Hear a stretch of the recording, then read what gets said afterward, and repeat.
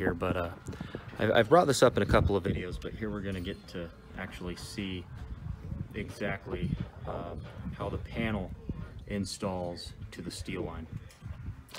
As I've mentioned before, this is the steel line, the edge of the girt, or the outside face of the framing system. And when we're putting on the first wall panel, we want to line up the middle of the lap rib with the steel line. And they've done a pretty good job on this end wall. And that'll keep your panel modulation on down to the end of the building. Of course, at the other end of the building, you have your full lap, and that's probably going to have to be trimmed off to install the corner trim properly.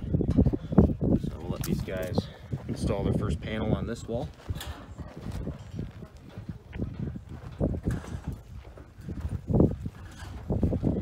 We have Seth is up there in the lift. This of course is OSHA certified.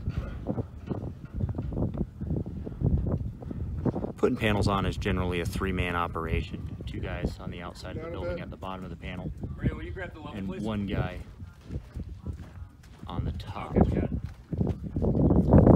So it's nice to work in the shade if you can get it done that way.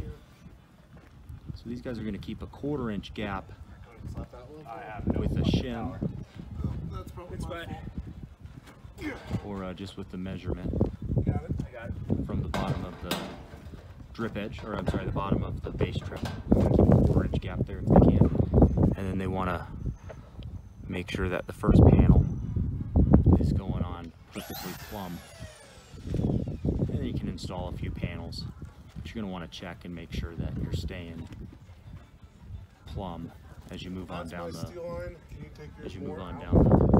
wall of the building. Hold back just a hair.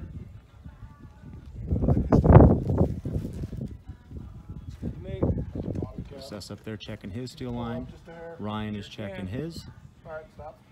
And the third guy is ready to place the first fastener. They're taking their sweet time, but they're trying to make sure that it's perfect. There's no mastic on the high rib at the laps. When you're doing wall panels, water getting in there really isn't an issue. And it pumps out, or it bumps out that high rib, or the lap rib I should say. And it really doesn't look good. I got it.